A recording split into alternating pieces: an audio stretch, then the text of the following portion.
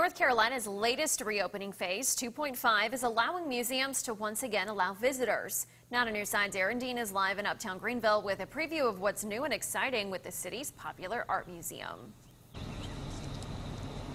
Places like the Greenville Museum of Art are getting the chance to reopen again under the state's revised COVID restrictions. The museum has been closed since March because of the pandemic, and leaders with the organization tell me that they have had a rough time not having visitors here at the museum, but they are thrilled to have the chance to reopen again. Workers here spent their closure time cleaning out the facility and donating items and supplies to local artists. They've also put a lot of work into disinfecting the museum and giving it a deep clean. They've also had training through the Count on Me NC program, which is designed to show workers how to safely reopen a business and keep customers safe. Visiting a museum is it's an experience that we really want to provide for the public. So while being creative with virtual showing, we're incredibly thrilled that we can have our doors open to the public to see these shows.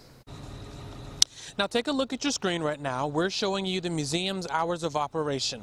Today it's opening at 10 a.m. and they even have new late night hours from tomorrow starting at 10 a.m. until 8 p.m. There are also some safety precautions that the museum is taking to keep everyone safe.